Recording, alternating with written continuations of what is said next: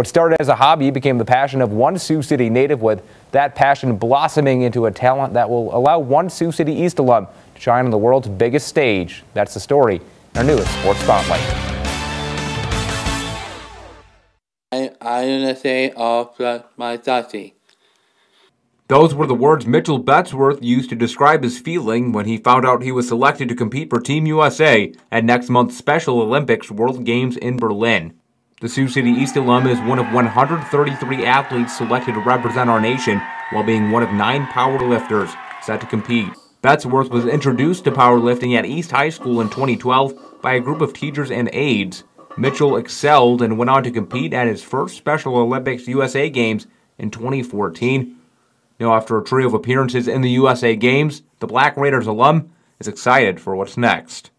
And I'm so happy to this. I waited to this.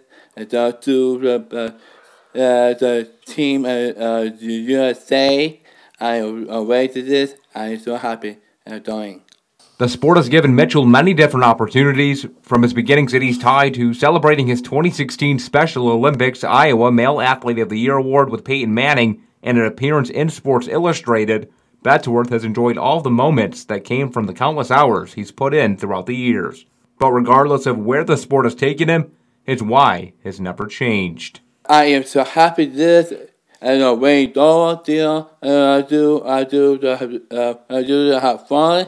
I have a research talk Mark Neal and her main athlete. He done it too. A hobby that started in high school that eventually evolved into Mitchell having his own workout room in his house through representing Sioux City and the country at the Special Olympics. Mitchell serves as an inspiration to many that look up to him and want to follow in his footsteps.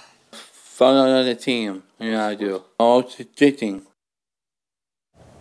Certainly an awesome opportunity for Mitchell. He'll have the chance to compete for 4 medals, participating in the squat, bench press, deadlift, and combination events. He'll be heading to Berlin with Team USA in the next couple of weeks, with opening ceremony taking place on June 17th and the World Games on July 2nd. And guess what? Both of those will be airing right here on KCAU-9. So I'll certainly be tuning in and rooting for him as well. To make sure the DVR is going, or that you're recording those programs so you can check back too. Good point. I'm sure they'll be at different times. Probably. Because it's in Germany. All right. Good advice. Thanks, Anthony.